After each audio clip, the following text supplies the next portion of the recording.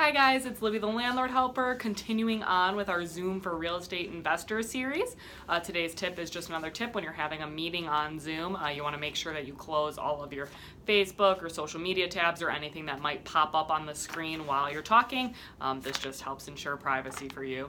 If you have any other questions or you'd like any other tips, you can contact us via email, info@securepay1.com, or give us a call, 847-801-9006. Be sure to like us on Facebook, subscribe to our YouTube channel, and contact us about our upcoming classes. Have a great day.